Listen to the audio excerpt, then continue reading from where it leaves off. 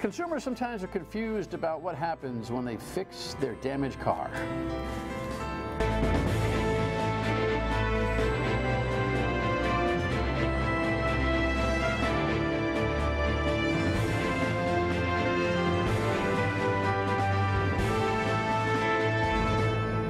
The Dan Yorke State of Mind program is brought to you in part by Lookout Rhode Island and Taco Comfort Solutions.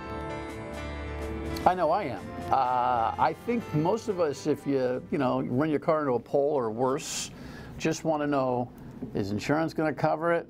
And then after that, you just kind of, but you also want to make sure that you're getting the right kind of fix for the vehicle. And some of us get more curious than others. But the auto parts industry or the auto body industry rather, and the insurance industry here in Rhode Island have been at loggerheads for some time on the issues. And there's a new bill right now. As you watch this program, it probably is coming out to the full Senate body today to extend the time that demands factory parts to replace what has been damaged. We've got two really smart people on both sides of the issue to talk to us about it this evening, so I'm glad you're aboard to learn a little bit. And depending on where the travel of this program is, you may see this once or twice. So originally, we aired this program on the day after the of course, you're seeing it tonight on Wednesday evening.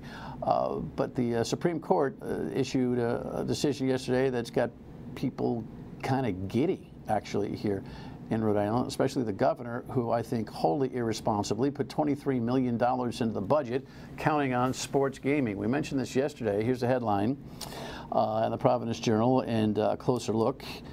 The push for sports gaming, and a session actually scheduled in Senate Finance today, allegedly was coincidental in terms of the timing of the Supreme Court decision. Here's a little bit from the network on what happened yesterday. Monday, the court struck down the 1992 Professional Sports and Amateur Protection Act that barred sports gambling nearly every place but Nevada. Writing for the court, Justice Samuel Alito said Congress can regulate sports gambling directly, but if it elects not to do so, each state is free to act on its own. Okay, so now in 2014, we voted to clear table gaming at Twin River. Interestingly enough, 2 times the folks in Newport have said no at Newport Grand. But the folks in Tiverton, by 2 points, said yes to the whole enchilada, and so the new facility in Tiverton will mirror that which is at Twin River. Now, enter sports gaming. And here's some of the information that they gave you at the voter booth on voting day on 2014. You're supposed to read this stuff. Nobody does. Nobody reads this stuff. But here's what it says about casino gaming. Any and all table and casino-style games played with cards, dice, or equipment for money, credit, or any representative of value, including but not limited to roulette, blackjack, big six, craps, poker, baccarat, pai-gow, and any banking or percentage game or any other game or device included within the definition of Class 3 gaming as termed in the U.S. Code, da-da-da-da-da. And of course, as you're voting on this, you wouldn't know what the heck Class 3 gaming is if it hit you in the head. Well, that little note is enough for the Senate to already articulate that this is a constitutional move to bring sports betting in. Class 3 gaming is actually defined in the U.S. Code as anything that's not Class 1 and 2. Well, you don't even know what Class 1 and 2 is, so why would you know what Class 3 is? And I think that'll be the argument that somebody may bring to the table when they litigate against the constitutionality of sports gaming. Now, look, the only constitutional remedy for that would be a vote in the fall, which I think could be done. So we're going to be somewhere, I think, between legislation and a vote. And that's where the debate is going to be over the next couple of weeks. Warp speed, because we want to beat Massachusetts, according to the DOR director. Looking for ideas and innovation on ways to make our casinos the most attractive. It's a competitive situation with Massachusetts and Connecticut. Interestingly enough, the Senate President today said on the radio on WPRO that he's so excited about this that he's thinking about satellite operations, like in Westerly and stuff, so we can get some Connecticut sports gaming business. That would require a vote. That's inarguable, because all of this is contextually contained inside the operation of a casino. Anyway, how you watch ball games is most likely going to change in America and in Rhode Island, certainly Massachusetts when those casinos come online. It'll be interesting to see, though, what the NFL, the NBA, the NCAA are able to do with Congress to see if they can go back to the drawing board and have an overall overarching law. All right, let's move on to the issue of the day. So here's a headline that caught my attention last week. We had a pretty good radio day the other day trying to explain this whole situation. Here's an Eyewitness News package that at least gives you the ballpark arguments. These damaged cars are being repaired with manufacturer parts. If you have a manufacturer part put back in your new vehicle, you can go to your dealer if something goes wrong with that part, and your dealer will assist you in the manufacturer warranty. If you have an aftermarket part in your new vehicle and that part fails, good luck. According to Rhode Island law, no insurance company may require the use of aftermarket parts when negotiating repairs with any repairer unless the repairer has written consent from the vehicle owner to install aftermarket parts. Currently, that law applies to vehicles that are up to 30 months old. Proposed legislation would increase it to 48 months. A win for consumers, according to Jina Petrarca, a spokesperson for the Auto Body Association of Rhode Island. Auto body shops don't have a stake in this, except that we want to fix the cars right. But the Property Casualty Insurers Association of America, known as PCI, is fighting back. We're concerned that this particular piece of legislation would drive quality replacement parts out of the market, thus increasing costs for everybody. PCI's Frank O'Brien says aftermarket parts are 25 to 30% cheaper than manufacturer's parts. And he says a recent PCI report shows the average claim in Rhode Island is already 26% higher than in neighboring states. Rhode Island's already a very, very expensive place to get your car repaired, much more expensive than the states that surround us. We have a lot of crashes, we have a lot of cars that need to get repaired, and this is just going to make a bad situation even worse. All right, I think that's a real good executive summary. By the way, that package aired 2 weeks ago. I'm confirming by the participants who are both in that news story, Frank to my left and Gina to my right, opposite on your television screen. Welcome to both of you. Thanks for joining me. You think these guys are trying to soak the consumer or penalize the insurance business, or both? What? Well, we think that they're trying to make more money. And well, so are you. Of course. You said that on the radio last week. We're here to make money. Well, I mean, we're both in a profit-making business, or trying to make a profit. And the problem here is in Rhode Island is that it's a very expensive place to buy insurance. We're a dense state. We crash into each other a lot. And it costs us a lot more to repair a vehicle here in Rhode Island than it does pretty much anywhere else. You don't dispute that, Gina, do you? No, I don't. However, I do dispute the cause and effect. We have been supporting consumer protection legislation for years. We believe that any law that gives consumers a choice and information can't be wrong. There's no difference in this bill this year in that consumers can choose the aftermarket part if they want. That is their option. This is not about body shops making more money. In fact, there is a markup on parts and aftermarket parts and OEM parts, approximately 25%. If you take OEM? I'm sorry, original equipment manufacturer. Okay. So that's from your manufacturer of your vehicle. That's the original part. The aftermarket part is a replacement part not made by your manufacturer. So if you have a $500 original bumper, your aftermarket is probably going to be about $375. The difference in the markup for a body shop is about $25. This bill is not about money. This bill is about fixing the car correctly, maintaining the integrity of your vehicle.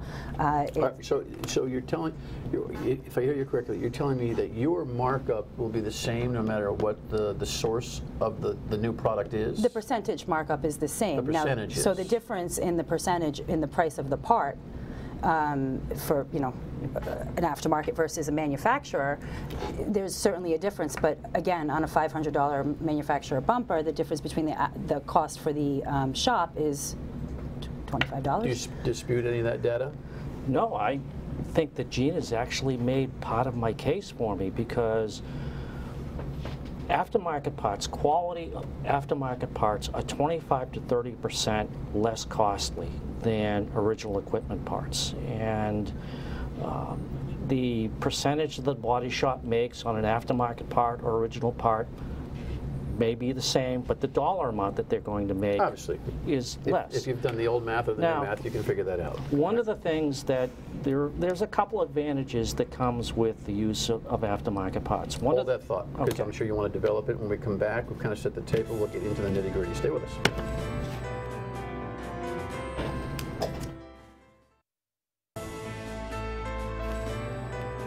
Fenders, headlights, hoods. Consumers have a choice when replacing exterior car parts that are often banged up in an accident.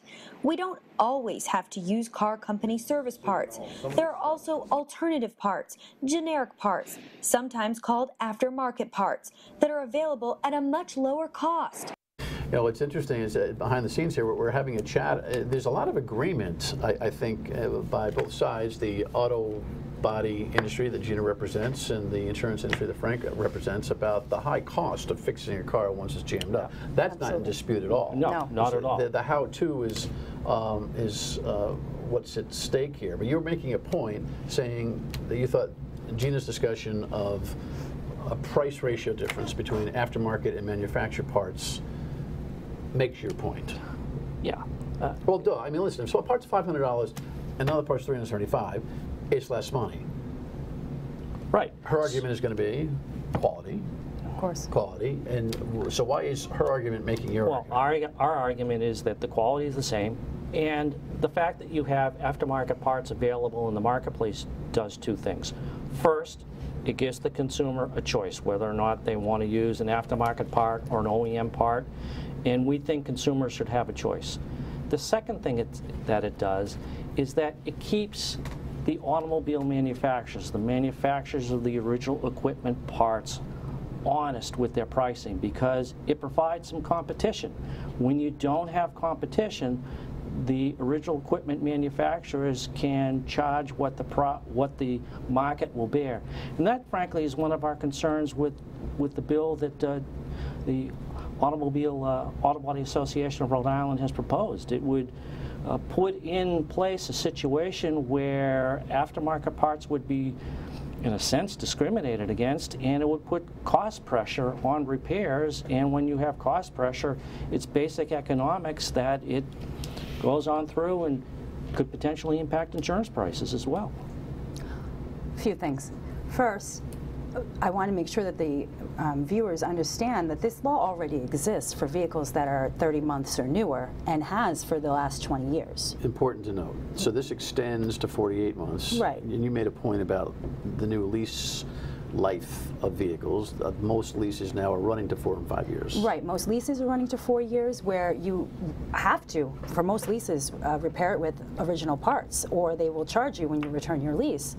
Most manufacturer warranties are 48 months. So we're trying to just keep in line with the times. So to suggest that the end of the world will occur, that was a prophecy when this original bill was passed for the 30 months, and that didn't happen.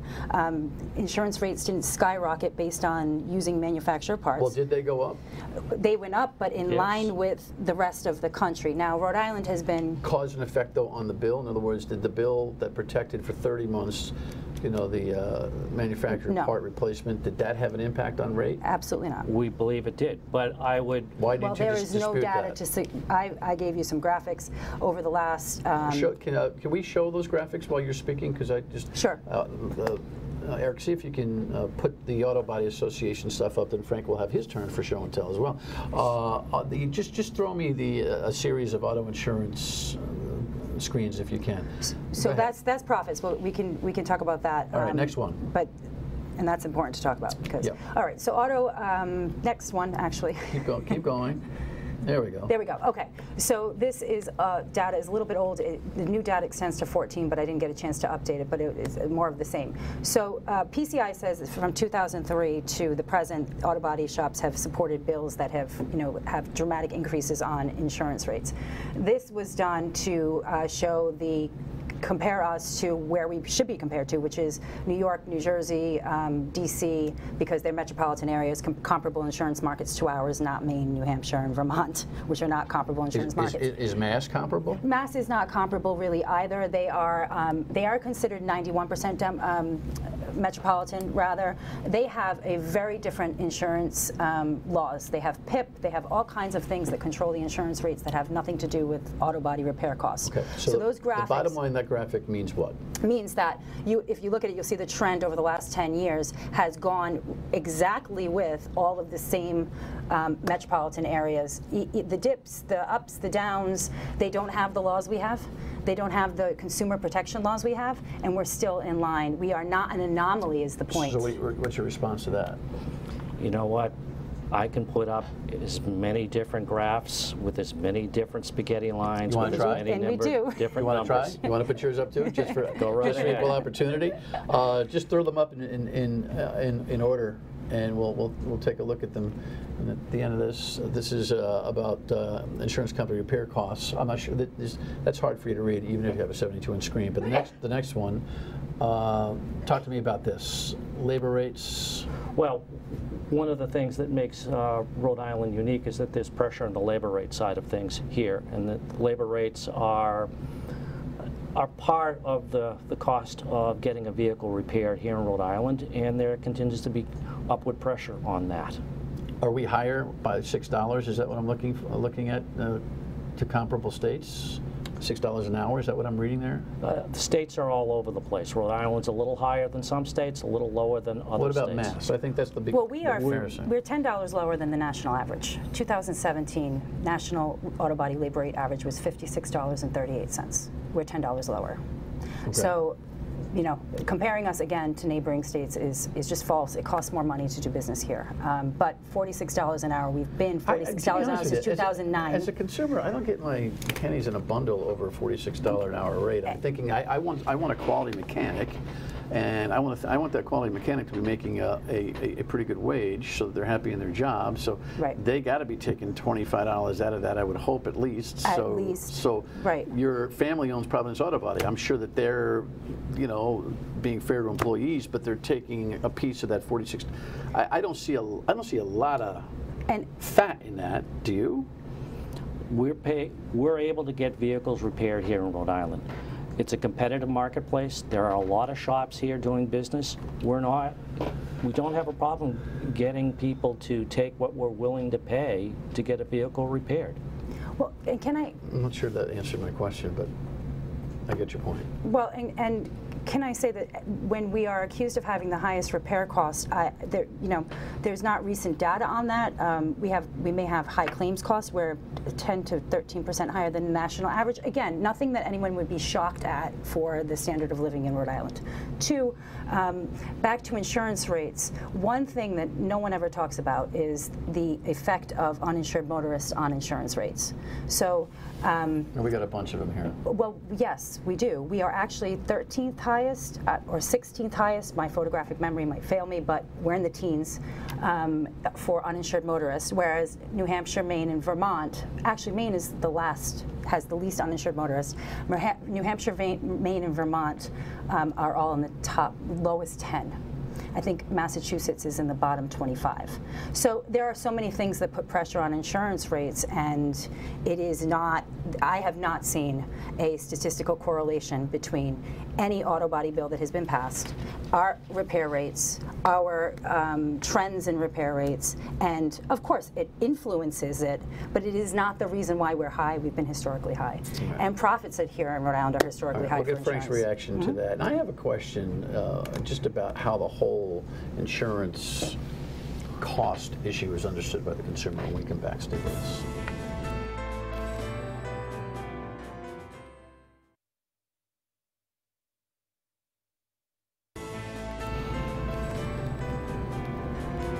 All right, so that's the inside of the auto body shops, and my gosh, there are plenty of them around here. It's a pretty competitive business, no doubt, but the conversation here is about the industry as a total and the insurance costs. Listen, I think Jina makes a lot of salient arguments. is there like a tokenism about the insurance company's battle on some of these bills, just being there to keep arguing that things are just expensive, knowing that you're going to lose these arguments from time? You know what I mean?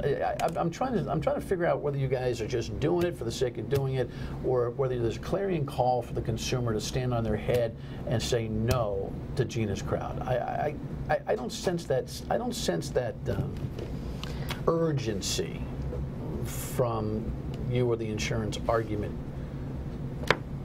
Other than just trying to represent the industry and just keep things kind of tense. You know what I'm saying? Well, do you hear me? I do. I've been doing this for a long time, and one of the things I try to pride myself in is to make sure that you can disagree without being disagreeable. No, I think you guys are total professionals in the argument, but I just don't sense the tokenism. I take issue with the word and the question behind it. We're out there. We sell a product that everybody needs, or by law should buy, because nothing gets sold, nothing moves, nothing gets bought without an insurance component. And one of the things that we're trying to do is we're trying to make sure that the product that we're providing is a good value to consumers, that we're charging a fair price for the risk that's being presented to us, and we feel an obligation when we feel that things are going in the wrong direction to do something about it. I don't know that the consumer, we only have a couple minutes here, so we'll hurry up on this one. I don't know that the consumer really is bothered by pricing unless they see a direct correlation between pricing and premium. They hope with a deductible, and the deductible is a whole nother bailiwick in the industry that we can talk about some other day. Whether you pay it, whether you don't, who's covering, who's not. Sure. And I know that there's loggerheads a lot. The people who come in from the insurance industry and write up the deal and approve it. There's a lot of conversation daily on the floor about whatever car is coming on that particular day, right? Correct. But I don't know that the consumer gives a rat's patooey as long as they're covered. Now, if they see the premium go up by X amount of percentage in the next year because they had a claim, that's another conversation altogether. So that's where the consumer is trying to figure out who to choose here. Well, and then, who's right. We only have 30 seconds, so go ahead. Well, there are some insurance companies who already do what is being proposed to be mandated by law. There are some insurance companies that will not use aftermarket parts as a policy. So it's an interesting question you ask, because Frank represents a very large group of insurers, some of whom in that group... Which are not monolithic? Exactly. No. So I think the no to everything is probably the only agreement they can get between themselves.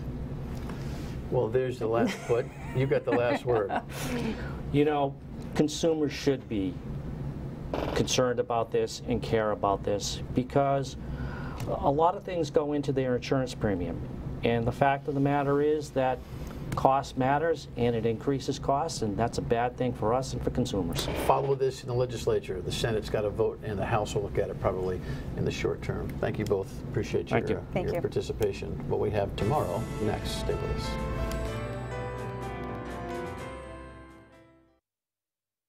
Tomorrow, East Providence and how they choose their counselors, 2 years, 4 years. It's a controversy that has been brewing there, and the State Board of Elections has engaged the argument. We'll have Steve Erickson, a former district court judge who sits on that board, to talk to us about that tomorrow. Don't forget, we'll see you on the radio at 3 until 6 on WPRO. Thanks for watching. Pay attention to this auto body bill, because consumer beware, right? Right? See you. Bye.